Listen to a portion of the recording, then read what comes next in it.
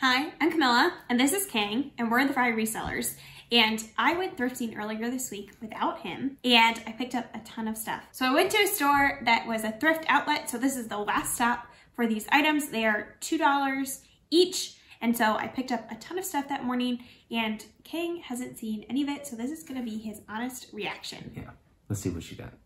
Okay, so first I got these. I actually did send you a text message with these Doc Martens, but they're rough. They're all cracked up, but I think that we can restore them and get them back to some good shape. The bottoms look pretty good. Yeah, the bottoms are pretty good, but they definitely have been worn. We're off to a pretty good start though. Yeah. Decent anyway. I feel like maybe we can recolor it, redo it. I think so. We'll see. But I also think they're kind of cool. Like, I don't know, if you wanted some that looked, you know, very worn in, yeah, which I feel like is a style that people are into, so I don't know. Yeah, so these are a size 10 in men's, so pretty cool. If you're interested. Yeah. Next, I got some Birkenstocks. So some clog Birkenstocks. I don't think we've ever sold clog Birkenstocks before, but these are pretty cool. These are a size 44. I believe that they're men's.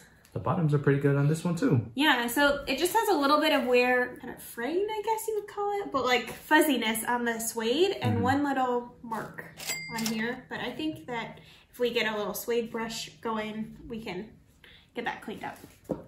Pretty nice. Now, speaking of Birkenstock, this is a brand underneath Birkenstock, Papilio? I don't know. They seem to make... it says Birk right here too. Yeah, they seem to make like more kind of bohemian, funky sort of styles. Like, nice. Almost like, I think that they're cuter than Birkenstocks. Like these ones, I think are kind of a cuter style. Pretty cool. But yeah, the same type of cork shoe. Guess what these are? Bionic? Yeah.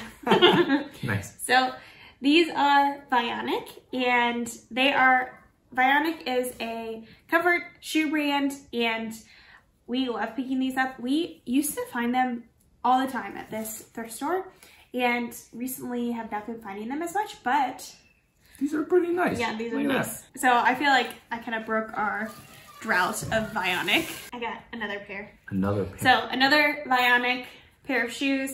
I actually put a lot of Bionics back because I only picked up the ones that I could see the size. Occasionally we've accidentally picked up Bionic shoes that didn't have the size in there, and that makes it tougher. These are almost worn off. You can barely see. I know, but you can see it on this one. It's a size 10. The bottoms are looking pretty good too. I know. So I don't know if people were just like wearing these inside or the bottoms just turn out really nicely for these, but I really don't know. Okay, and then these I was excited to pick up. They are some UGG clogs. Wow, these look pretty nice. Yeah, I think that whoever wore these as house shoes because the bottoms, again, are really nice. Really good condition. So I think that these should do well. They're size 10 again, so I think that these are really cute. I actually put back, at the store, I put back 2 pairs of Uggs, like Ugg boots, but they were in not very good condition at all. Put back a lot of shoes this time because they just weren't in good condition, and I didn't want to have to deal with cleaning them or, you know, having them around for a while. We have a lot of shoes just in our house, so we don't want to pick up shoes that are just going to sit around. Oh, these look pretty nice. So here are, this is a new brand to us, the Charleston Shoe Company, but I thought that they looked really nice. Look kind of like Tom's. Yeah, they do kind of look like Tom's. I thought maybe they were when I picked them up, or like Lucky Brand, but they are in really good condition as well. And I think that they should sell for about $30. Oh, pretty good. Yeah. Another pair of Bionics. Another one. Another pair. So this store opens at 7 a.m. on Thursday. That's when everything is $2. They reset the whole store. And I went in there and I just like beeline to the shoes. And I looked through all of the shoes and I was just loading up my cart with any shoes that I thought were good. I just had so much fun doing that. And there were a ton of Bionics this day. Abio, I guess. I have never found this brand of shoe before, but when I looked it up, the comps, meaning, you know, the other sold of these shoes looked really good. So I decided to pick them up and I'll see how they do. These are an 8.5. I thought these were pretty cute too, but they kind of reminded me of like Birkenstocks. So next I got a pair of Croc flip-flops. They're plain. Just black. Yeah. Pretty plain, but nice. Yeah, we've sold some of these before. Should sell for about $20. Iconic Crocs comfort. That they were, you know, pretty basic, but pretty good. Another pair of the Papilio brand shoes, and these are like this tiny little heel. It says licensed by Birkenstocks. Yeah, so they are cool. Birkenstocks. So these are size 38, which is a women's size 7.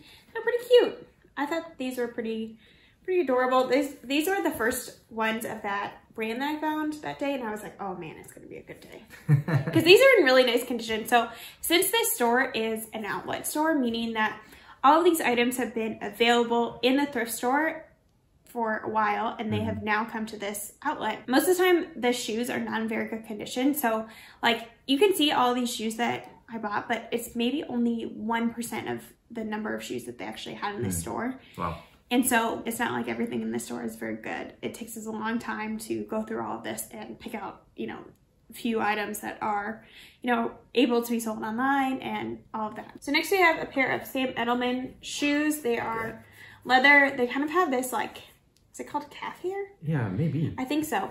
Wow. Where it's like really cool. Hairy, I guess. Very hairy. But I thought that these are really nice. I think that they're kind of a classic style with the leopard print heels. They're size 8.5, so very cute. So here we have some Alegria shoes. I've never picked up this brand before, but I've heard that it's really good. And these are in a little bit more of a worn condition, but I thought they were pretty cute and should still do well for us. Here we have a pair of Taos sandals, and I think that we actually have this exact pair of sandals already that we picked up a couple weeks ago from Goodwill bins, another outlet store. These are size 11 to 11.5 in women, so pretty big size, cool. Which is nice, but they are in really good condition. They have hardly any wear on the bottom. These should sell for about $30. A couple more Ionics. Ionics, another pair. Okay, so these are Ionic wedge, and these are an older style of the Ionic because it still says Ortho heel, which is an old, basically Vionic used to be Ortho heel and now they renamed themselves. And so on the older shoes, it will say both versus the newer ones will just say Vionic. Cool. So pretty cute. And another pair. another pair? Jeez. Yeah, we're just drowning in Vionics now. Wow. So these are great. Yeah. I mean, these are one of our favorite brands to sell. It is a really good seller for us. People are always looking for these online, and it seems like people don't really pick them up as much in the thrift store because it kind of has a unique audience, like people who are really into, you know, comfort shoes, I guess. Podiatrist designed. Yeah. So get your comfort in mind. I think this is the last pair of Ionics. Another pair. So another pair of flip-flops. These are very plain flip-flops, and these are kind of grimy, but we will clean them up and get them, you know, back in good condition before selling them. Means me. I will get them in good condition. Yeah, I mean, they just need a little sponge down, you know? Yeah, okay. We'll see. Ooh, so this is kind of a little bit of a risk on my part. Clarks. I usually don't pick up Clarks, but I thought these are pretty cute and kind of substantial, and they're in nice condition. You know, they don't seem to have very much wear on the bottom, and they're kind of this cute slouchy sort of style. So I decided to take a risk on them and pick them up. Yeah, they're pretty nice. Should sell for like $25. Birkenstocks. Another pair of Birkenstocks. So wow, you are killing it. These are in not as good condition, but I figured we could still sell them. Yeah. Birkenstocks sell pretty much in any condition. It's just, you know, hitting the right price point. Yeah, these still should be able to sell. They don't have any cracks on the cork, which is something that you want to look out for, but they are kind of worn on the insoles and on the bottom. Nice. Wow. That was like 30 pairs of shoes. No, it was not. It was not, because since the store is, you know, you pay per item and it's the same amount, they basically just count up the number of items that you have. And I bought 31 items in total. Oh. So I think it's maybe only like 15 to 20 pairs of shoes. Oh, okay. It's really exaggerated. Here I picked up some American Eagle jean shorts, and they are, like, I believe, a high-rise festival shorts. And they're in a good size. They're in, I think, a size 20. So that's a nice size, and they're in really nice condition. So no kind of puckering at the crotch, which is something that happens often with women's jeans, so you want to be on the lookout for that. So before we get more into the clothes, what we end up doing with these items is we sell them on places like eBay and Poshmark Mercari, Facebook Marketplace, all of that, to make them available to a wider audience and to make them available to people who are looking for that exact thing. And we're able to make some profit off of that. So we pick up these items from different places, usually the places that is like basically the last stop before the landfill, resuscitate them a little bit, spruce them up a little bit, all of that, and sell them for money online. So if you are interested in that type of content, if you're interested in learning more about how to make money doing that, either from your own clothes or clothes that you find in thrift stores or at garage sales or dumpster diving, I'm not really sure, you know, what your flavor is, but you should give us a follow because we share, you know, trends and things that are selling online for us and try to give tips and tricks on how to do that. Oh, look at this. This is a really cool jumpsuit. Yeah, it's a jumpsuit. So this is the brand Young, Fabulous, and Broke, YFB. I have never picked this brand up before. I think maybe I've seen it once, but it was like a shirt or something. But it seems like jumpsuits in this brand do really well. So it seems like they're a brand that's known kind of for their jumpsuits. So this should sell for like $30, maybe even $50, depending on the others available. Here we have an athletic dress, and it's a wool blend, I believe.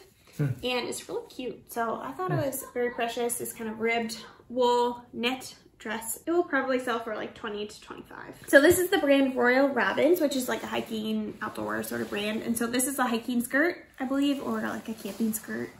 And I thought it was just really cute. I think this brand is really high quality. We've sold it once before. But not for a whole lot. Yeah, only like $15. But I think, you know, as spring is starting and people are starting to hike and do more kind of outdoorsy things, people will be looking for these things. And, you know, you're always kind of wanting to watch what people are buying, what people are interested in buying. So you want to kind of be on the pulse of what people are actually doing and buying. So, yeah, the demand might be higher. We can maybe command a higher price for it. Exactly. So that's kind of how I feel about it. So, see if you can figure this one out.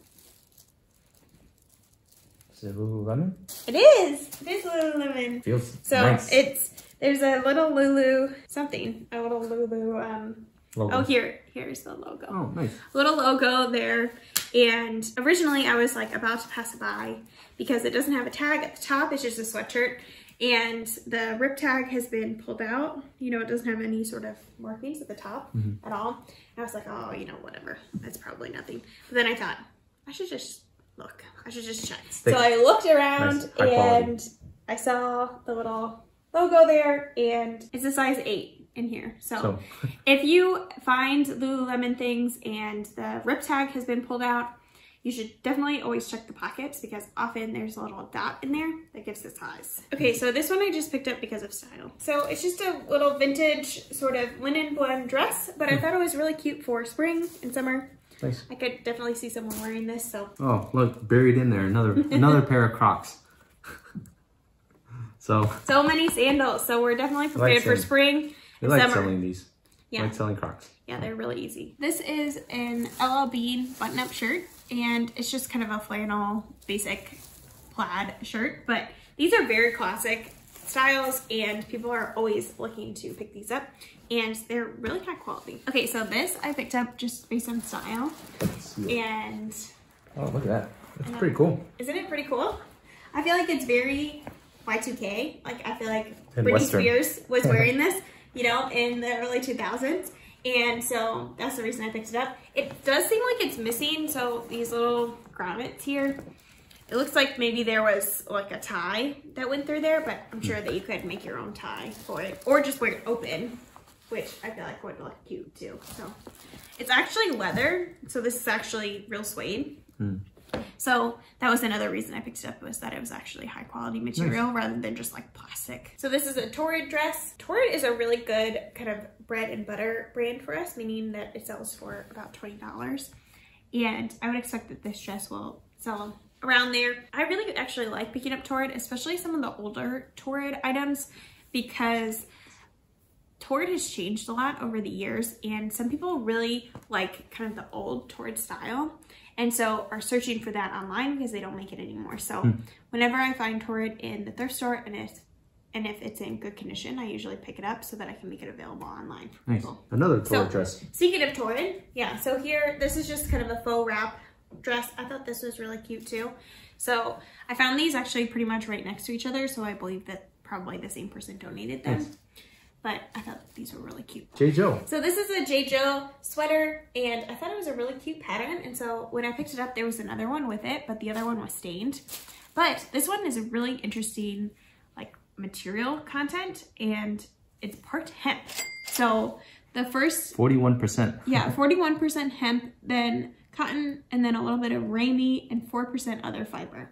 So I don't actually know what ramie is, but hemp and cotton are two kind of natural fibers. That's really good, you know, if you're interested in, you know, wearing more natural fibers rather than like polyester and rayon, that's basically plastic in fabric form.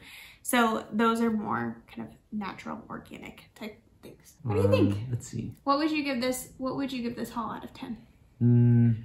At least an 8. An 8? Yeah, it's pretty good. So basically what this is about $70, a little bit less than $70 into about 700, which is pretty good. 650 to 700. So pretty good, which that's kind of what we're hoping for. We're hoping to kind of basically 10 times our money. Yeah. Most of the time. With stuff from the outlet, you know, it's like the Right. last stop, it's some of the not so great stuff. You know, sometimes you get some gems too. Right, So exactly. this is all the thrill of the hunt. So if you're interested in this type of content and learning to do this stuff, please subscribe. So comment below what you think the best find in the day was. And if you like this video, give it a thumbs up. That tells YouTube that this is a video that it should show to more people, which we love. And like Kang already mentioned, if you were interested in this type of content, please consider subscribing. We would love to have you as part of our community. Yeah. And we'll see you in the next video. See you later. Bye.